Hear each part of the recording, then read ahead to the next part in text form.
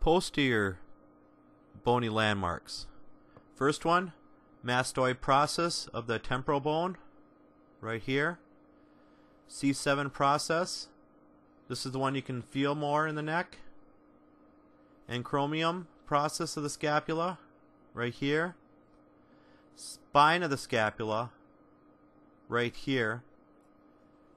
Axillary border of the scapula, right here. Vertebral border of the scapula, right here. Inferior angle of scapula, right here. Superior angle of the scapula, right here. Lateral epicondyle of the humerus, right here. Medial epicondyle of the humerus, right here. Olecranon process of the ulna, your elbow. Medial epicondyle of the humerus, right here. Posterior border of the ulna, right here. Styloid process of the radius. Styloid process of the ulna.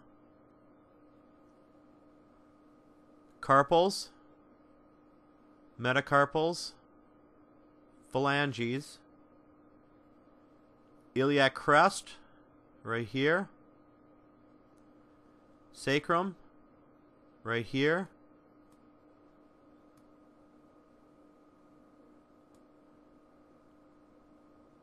Posterior, superior, iliac, spine, right here. Ischial tuberosity, right here. Greater trochanter of the femur, right here. Medial epicondyle of the femur, right here.